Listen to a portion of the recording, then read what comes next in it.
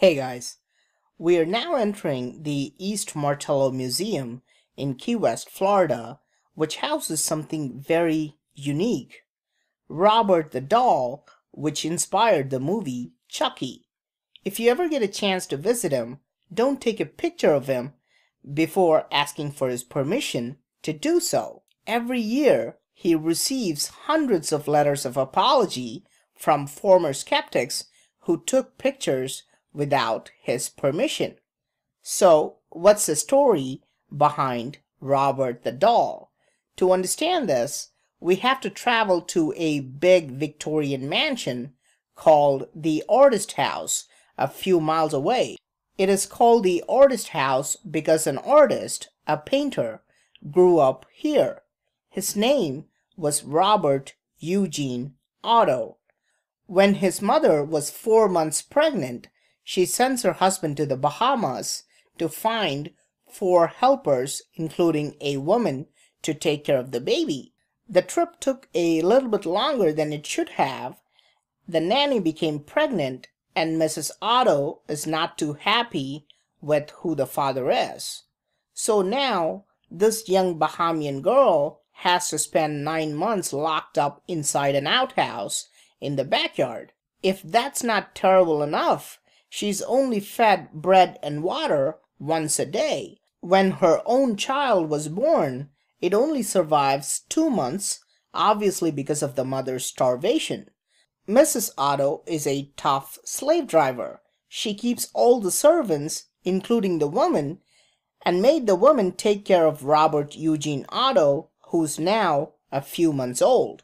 Now, you would probably expect the Bahamian woman to take her vengeance out on Robert, but she fell in love with this baby, even breastfed him, and took him on as if he were her own.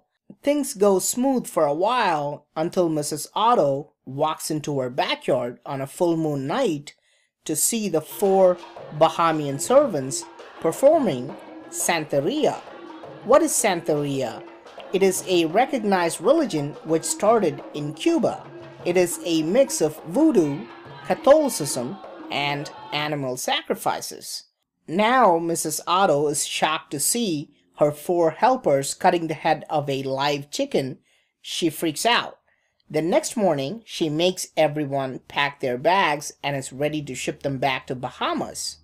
The nanny begs Mrs. Otto not to be separated from Robert. She not only lost her first child, but in a way, she's losing her second child. But there is no going back once Mrs. Otto makes up her mind. So she makes a parting gift for Robert, a 3-foot doll, black buttons for eyes, cloth for skin.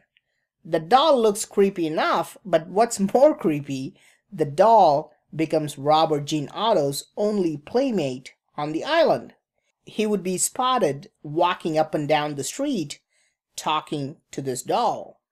Now, as soon as the nanny left, bad things started to happen in this house. Things would end up missing or broken. Being the only child, Robert Gene gets blamed for everything, but his reaction was very strange. As his mother would start to yell at him, she might go, "Robert Eugene Otto." Full name, the old-fashioned way of reprimanding a child, right? He would stop her and say, "Don't you ever call me that again." He would point at the doll and say, "He's Robert and I am Gene." He gave the doll his own first name and kept his own middle name for himself. Gene did this every time the blame game came up. He would say, "I didn't do it, Robert did it."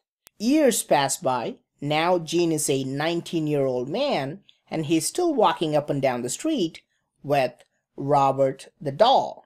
At this point, the family decides to move to France. They pack up the entire house, everything except Robert the doll, who gets locked in a trunk and left behind in the attic.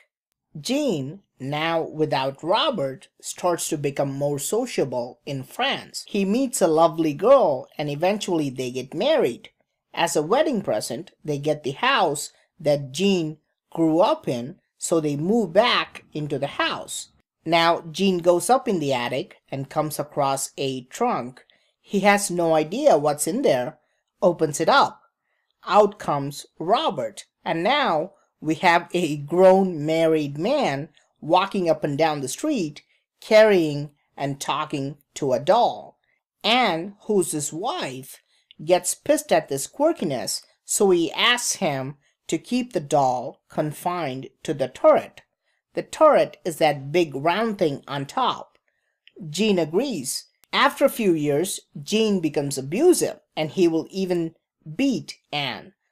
One time, as Anne was inspecting the old outhouse in the backyard all by herself, Gene shuts the door and locks her in the outhouse for 3 days.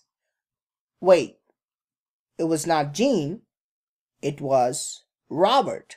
And yes, it is the same outhouse the Bahamian nanny was locked in for 9 months. As years pass by, things get stranger.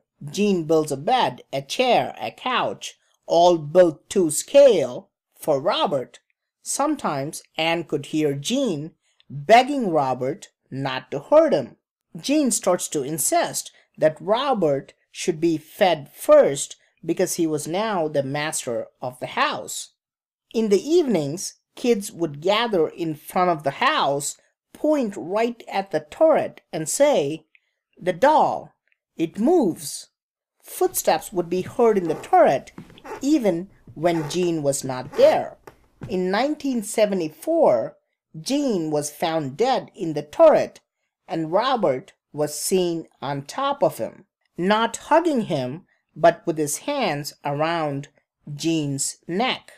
After Gene's death, Anne leased the house and moved back to France, leaving the doll. In the lease, there was a clause that said Robert must be the sole occupant of the attic room. The new owners put up with him for a few years, but one night they found Robert in their bedroom with a kitchen knife in his hand, so they gave Robert to the East Martello Museum. He wasn't always put in a closed glass case. During his first year in the museum, Robert was placed just like all the regular objects. But one morning, the person who opened the door found the whole place ransacked. Of course, nothing was missing, but Robert's shoes were covered in dust and was found sitting in a different place.